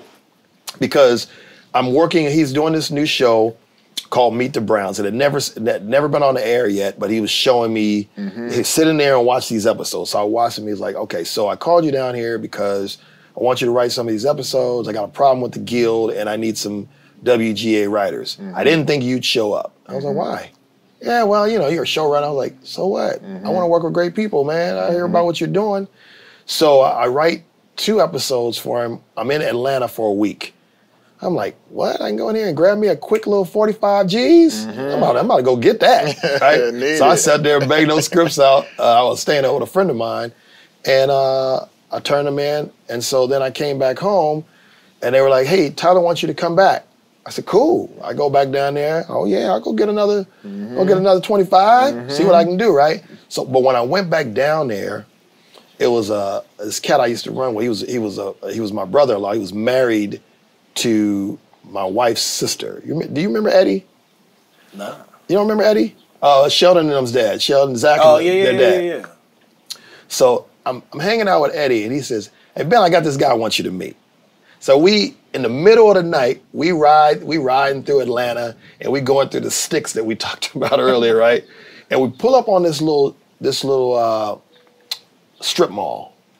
And this dude's standing in front of the strip mall. He's got on a suit and tie, and it's late at night. I'm like, is he an Undertaker? What the? Yeah. Where you taking me, man? So when I get out the car, the guy goes, Bentley Kyle Evans. Man, it's a pleasure to have you down in these parts. And I was like, but Eddie's like, just go along with it. So I said, hey, man, what's going on? He goes, hey, man, I wanted to meet you. I want to show you something. So he takes me in his office. He pops in a DVD, and he shows me this sitcom that he created, and it had like Jasmine Guy, Robin Givens, a couple of faces that I knew, and I was like, the sitcom was terrible, but it looked fantastic, and it looked great. Right. And I was like, what is this? He goes, yeah, it's a show I created. So what do you mean you created? He goes, I created this show. And I was like, so when you say you created, he goes, I wrote the show, and this is this idea that I have, my parents, my sisters, and me. That's what it was called. So I said, well, where did you shoot this? He goes, come on, let's take a walk. So we walk down this hallway, and he opens up these 2 big doors, and the sound stage was there. He took this warehouse and converted it. And I saw all these sets built, and they were built beautiful, looked like Warner Brothers. I went, what the hell? He goes, this is where I shot it. I said, man, what is this? He goes, it's my studio. So my head was blown. Yeah. All I could think of was like, what have I been doing? I couldn't figure this out. He said, yeah, man, this is what I've been doing. And I'd like for you to come down here and direct some of these episodes for me. Okay. He was like, I said, yeah, I'm down here with Tyler doing such and such. He was like, forget what he's talking about. You should come direct some of these. So I leave, come back to LA, grabbed up some more clothes. I go back down to Atlanta, and I direct like maybe 4 episodes of this show. And I bring some actors from LA, and we shot these episodes, and they were really, really good episodes, right? He never got them on the air, and then he ended up caught up in some drama, and I think he ended up going to jail or something like that. But the one thing that I got out of it was he showed me the game. Yeah. So I was like, oh, I could do that. And then I came back home and I was telling my boy Trent about it. And Trent was like this, hey man, we could do that. And I was like, you think so? He's like, yeah, you got an idea? So I said, yeah, I got an idea. He said, tell me the idea. I told it to him and he said, I'll set up the rest. Cool. And we hooked up with our boy Raphael Sadiq, who had a recording studio over here in North Hollywood. And he had this big garage space that he wasn't doing anything with. And so Trent said, we can shoot in here. I said, we're going to shoot in this garage space. He says, just, you want to do it? Right. So I said, all right, I'll do it. And then I called on everybody that I knew. My wife was doing interior design stuff. She was in school for it. So I was like, you want to do this? And she was like, yeah, I can do the sets. I was like, in my mind, I don't know if she's going to be able to pull this off. That's a lot of work, right? Yeah. So she was like, I got it. So then it was like, you know, I can get this person, I can get this person. So I started calling my family members, Monty, everybody, Stacy, everybody, just called on everybody. I was like, let's put this thing together. So we built these sets, and then it was like, hey, let's shoot this thing. Where are we gonna get the money? Because this is gonna be a hefty cost, and I can't afford to do that right now, because this is gonna cost, in my mind, I was thinking about $500,000. Right. So we was at the Lakers game, and my nephew, Niall, he said, hey, Ben, there go Jeff Franklin right there. Now, Jeff Franklin had created Full House. Wow. He had created Hanging with Mr. Cooper, a few shows, and he had a big-ass house up on the top of Benedict Canyon. He lives in the house. He bought the house that Sharon Tate got murdered in. The Charles Manson house. I feel like you got to stay away from Man, that. right? Got to get the sage out. And so... Bad juju. So I walked over to Jeff and I was like, hey, Jeff, man, how you doing, man? I knew him, you know, because he was at Warner Brothers for a while. Right. I said, hey, man, you still doing TV? He goes, nah, they won't let me in. They blackballed me. That was fuckers. You know, Jeff's a wild boy. He's the white Hugh he's the new Hugh Hefner. Chicks, the whole 9 yards. So he was Playboy. Right. Jeff's probably in his 60s, close to 70, never had kids, single dude, the whole 9 yards, right? So, but he lives in this big ass lair. So I said, hey, man, I got an idea, man. I'd love to talk to you about it. He said, well, come up to my house, man. I'll have lunch set out for us. So I ride up to the Haunted Mansion. Haunted Mansion. And when I get there, I'm like, oh, this shit is crazy. I mean, the place was bananas, right? I'd never seen that. He had a Shark Tank in his dining room. It was crazy, right? Yeah. And so he's got a chef. Cause I'm like this. I'm gonna pick him up. We're gonna go down to Beverly Hills, eat some food. Grab some food. The chef is cooking. Do you eat sushi? What are you eating? Yeah. So they cook, and it was just he and I sitting out, overlooking the city. And he goes, "What did you want to talk to me about?" So I explained who Tyler Perry was to him. He had never heard his name before. And I said, I got an idea. We could produce a show. He goes, nah, I'm not really into that kind of stuff because every time I invest money into something, I never win. He said, how much money are you talking? I said, hey, Jeff, you know, I could use about $300,000. He's like, so what are you going to do with it? I said, well, I'm going to shoot these episodes. I got 10, and I wrote 10 episodes, which is crazy. So I got these 10 episodes, and he was like, I tell you what, I don't believe that you can do 10. I said, yeah, I can get 10 done. He goes, I don't believe it. But I'll give you 200 if you agree to just do 4. My hands was tied. I was like, yeah, okay. He said, come up here Thursday and pick up a check. I was like, it's like that? You just asked for it? Yeah. So I got the 200,000, and we shot the show. Man. I went to Martin, and I was like, but the cool thing about Martin was he was like, I took him to the set and he saw it and he was like this, I see your vision, bro, how much money you need? I said, I can't take no money from you. And he was like, what? He was insulted. But I knew that if I took the money from him and I lost it, that was it. That was the end of our friendship, everything, right? So I was like, I can't risk that. I can't risk that. I said, but what you can do is lend me your name and I'll cut you in on the profits of the show. You just come on as exec producer. And so we built it that way. And so we shot these episodes and we sold them. When was this? What year? 2009. Wow. Right after the crash. Right after the crash. That's a good little comeback. Yeah. 2009, we hit the air in January 2010. And from those 4 episodes, we ended up doing 65. Wow. And then that took us into Bounce to do, well, Family Time, we do 91 episodes. Jeez. And then in the cut, 87 episodes. All independently produced. All independently produced. And it wasn't easy because the people that we were dealing with were not nice people. Right.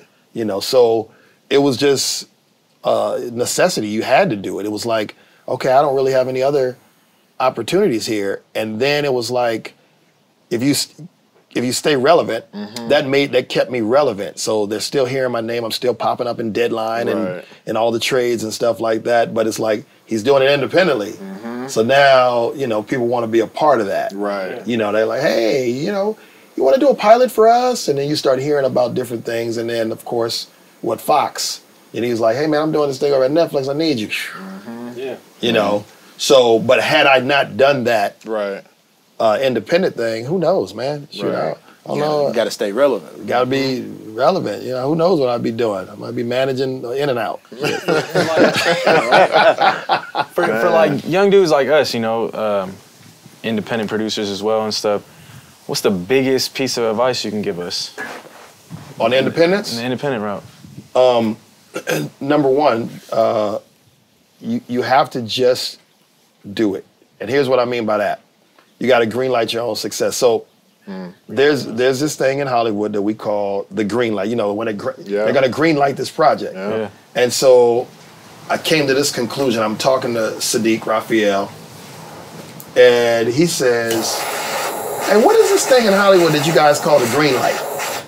And I was like, yeah, well, you know, that's when the studio green lights your project. He goes, I don't understand that. I said, yeah, well, you know, it's like in the record business. I mean, you can't just put out an album. He goes, I record albums all the time. I just put out my own shit. I was like, what? He was like this. So let me ask you a question. If in the middle of the night you come to an intersection and it's a red light, and that red light don't turn green for you sitting there for like 10 minutes. You just gonna stay? You gonna stay, or you gonna green light yourself? And it hit. I was like, oh my God, I get it. And so that's what, you know, caused me to just say, I'm going to do it. So I would say you just have to have great ideas, and you just have to get them done by hook or crook. You can't be afraid to ask people for help, for favors. You do not want to ever gamble with your life savings or anything like that.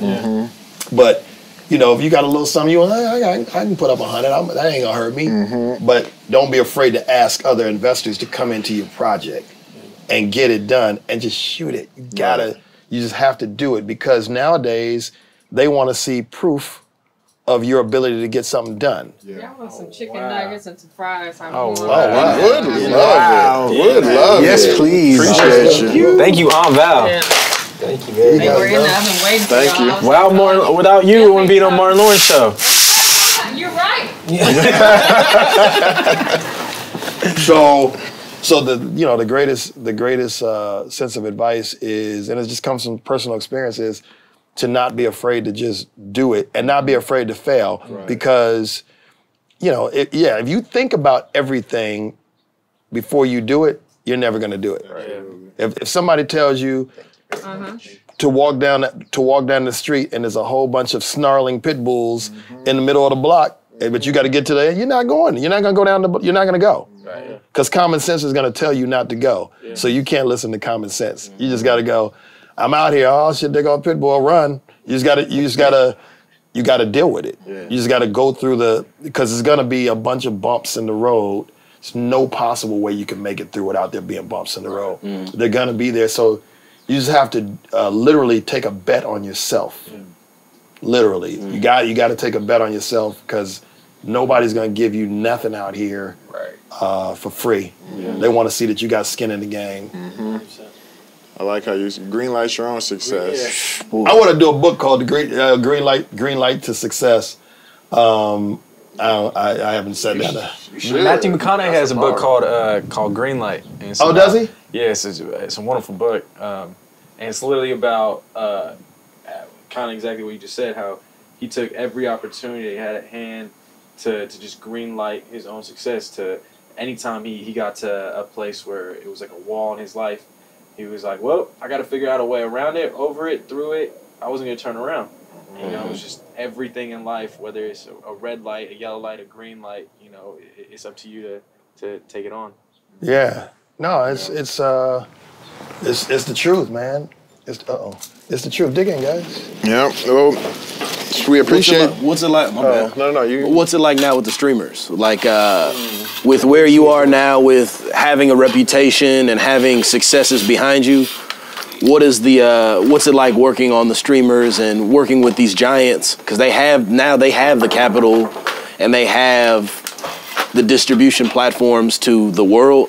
Yeah. What does it feel like? What's the main difference in working with them versus where you've been, and kind of what's to come? What do you feel is to come? I think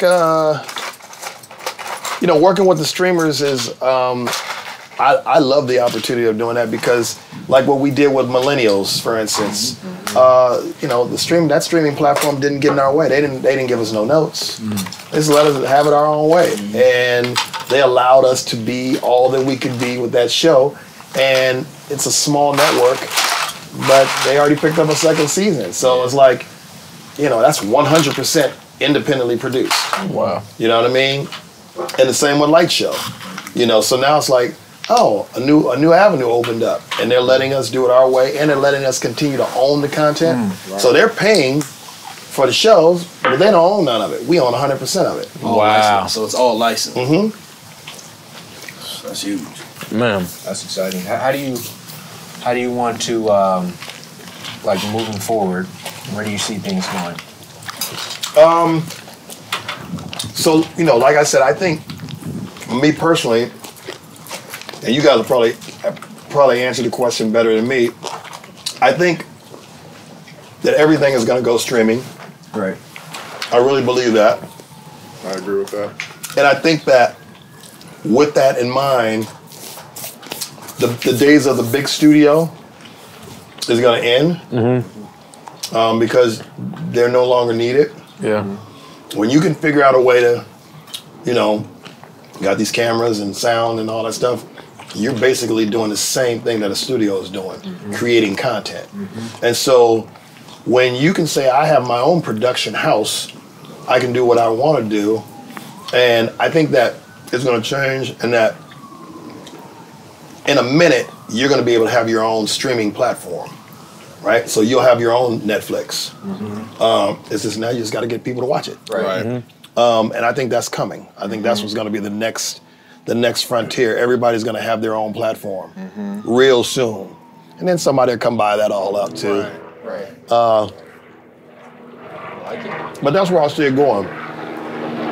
What keeps you motivated, to still be in the game, to still want to do what you do, to still, to give back to people like us, why what keeps you motivated? Why do you do it still? I was gonna laugh and say money, but I think it's more than that. It's because it's the excitement of creativity. Yeah. So, you've played ball. Mm-hmm. You play ball, and at some point in time, you won't do that anymore. But you'll still have that yearning to do something with your time. You don't want to just sit around, okay, I'm cool, I got some money, I'm chilling. Right. At some point, you just want to go, you know what, now what can I do? Because I want to build, I want to continue to build wealth and also legacy. Yeah. And so I think that's what keeps me motivated, trying to stay relevant. Mm-hmm. That's what keeps me mostly motivated. I'm like, I never want to be a relic. I never want to be at a point where I don't know. What did he say? Even if you say a slang right now and I don't know what it means, I want to be able to at least kind of figure out, I think what they're saying. You know what I'm saying? Because no cap. I'm like, when I was a kid, cap meant something else. Now it's different. How do I figure that out? So just staying relevant in it and wanting to see where the future is going. You know what I mean? I love this. I love the streaming stuff, man. Yeah. I love the platforms. I love what they've created. And so I want to just continue to make good content and just continue to push the needle forward, man. I really, I think this is important. When I see Norman Lear, who's like 97 years old, he still got a deal. Yeah. And he's still making content. Right. And he's still cool. I don't know if you guys ever seen him, but he's cool as I don't know what, right? He's still in touch. He still knows what's going on. The dude knows what's going on. I was talking to him in Florida. He was just sitting there. I said, man, I'm about to roll up on Norman. I said, Norman, man, what's happening, man? I said, man, I do exactly what you do. He goes, let me correct you, young man. He goes, no, you don't. You do what you do. Right. He goes, but we have the same interests. And I was like, wow, okay, I never heard it like that. Yeah. And I talked to him for about 15, 20 minutes, took pictures with him. He was cool as I don't know what. You know? Yeah. But it was inspiring. Right. Very inspiring. What's next? A movie? I got into movie business. I wrote A Thin Line Between Love and Hate. Yeah. It was #1 at the box office the week it came out. Just let them know. I did do that, and I would continue to try to do some movie stuff, but I just don't know if the movie business, like, in other words, are you guys going to continue to go to the theater? Because with We have pandemic, this conversation all the time. I don't know. Yeah, not sure. That I mean, MC the stock was movies nice. will still, be on Netflix and, the Hulus and all that. So there's always going to be a place for it. But that, it's Experiential. dwindling, the experiential kind of thing. Unless you're going to see King Kong versus Godzilla or Right. something that's like, that Blockbuster. demands that, yeah. Big budget films. Right. You know what? I don't know that I even have the interest in doing that. That's an ego play. Yeah. I like series, man. I like making series and doing lifestyle stuff, and I'd like to do a drama of some sort at some point. Just to really exercise that muscle a little bit and do something other than comedy. What I really would love to do is do a horror film, and what I saw Jordan Peele do was whatever the movie was. Get Out? Or, Get Out. Yeah. What I saw Get Out, I won't say it made me, it kind of made me mad because I was just mad because I was like, he did it and I didn't. Yeah. In other words, he comes from the comic world too, but he proved that it could be done. And I know it was a big, huge hit, monster hit. I wasn't crazy impressed with it. I didn't think it was all that, but it was good. But what was more impressive than it being good, he did it. Absolutely. Exactly. That's what impressed me. And so I wouldn't mind doing something like that, a great horror film, and but we'll see. Right on. We'll see. Right on. Well, And also, I do have, you know about the MBT thing that I'm doing, right? MBT? I'm out here trying not to say too much. So, I was saying everybody's gonna have their own streaming platform. So I put together my own with Trent. We put together MBT, it's National Black Television. That's dope. And so we're making our own content. The app is already up. It's on Apple TV, it's on Roku, it's on Fire Stick. It's on all of these different platforms, plus there's an app in the App Store that you can get it on. It's 24 hours of programming. And we just did a deal. Trent's actually in Jamaica right now, but we just did a deal where we got on the cable platform in the Caribbean. Just in the Caribbean. So now we're in, 25 million households on their cable platform. So it's on this cable platform called Flow. And Flow is the equivalent of, say, Comcast, or what's the one that everybody has now? Spectrum. So Flow is like Spectrum, but for the Caribbean. So all of the homes that have pay TV over there in the entire Caribbean, which is like 40 million people, they have either Flow or Digicel. And so, but Flow is the biggest, so we're on Flow right now. So now, if you're in Jamaica, you can go in there and turn on the... That's a pretty big deal right there. That's a big that was right because there. they lost access to, what is it, BT or... Well, they're not supposed to have BT. They have it. It's pirated. They're not supposed to have that. They're not supposed to have anything from America. But they pirate it all the time because, That's what everybody wants. So I think the next frontier is to really get that up and moving. See how big we can make it, and either sell it or keep it and continue to build it. But you know, for me, I ain't got to be the richest guy in the world, so I love to sell it. Right. Yeah. And ride off into the sunset. Hit another Cancun yacht trip. Yeah, you know, do some more of Yeah, that. do something else. Yeah. Yeah. I like it. Here. Beautiful. Yeah. Man, well, We appreciate you. yeah, for real, man. Taking the time, That was great. giving that wisdom. Greenlight your success. That's like one that's gonna stick with me for a minute. You know? Yeah, man. I'm doing a book right now called The Hollywood Blueprint. Okay. And it's just basically based on my experience in the business. It's not a how-to book, but you could read it and you could go, okay, these are the steps that he took. Maybe if I take some of the similar steps, you know, because nobody has the same story. Right. I could tell you 100% how to be successful, but you may not be successful because times have changed. Different scenarios have come into play that would go, oh, you can't do that anymore. You know, so mine is just basically a book of principles, and I should drop it fourth quarter of this year. There it is. But it's cool. It's we're just about finished with it. About 200 pages. Should be an easy read, and yeah, Man, success leaves tracks. It does. Success leaves tracks, but it's up to you to follow them. that's it. That's it. We really thank you. Yeah, man, this is dope. Absolutely. Man, amazing. Appreciate it. Yeah. It's a real full circle moment for us, you know, given it wasn't that long ago we were kids in the pool. Right. The story, how it all came to fruition. Yeah, man.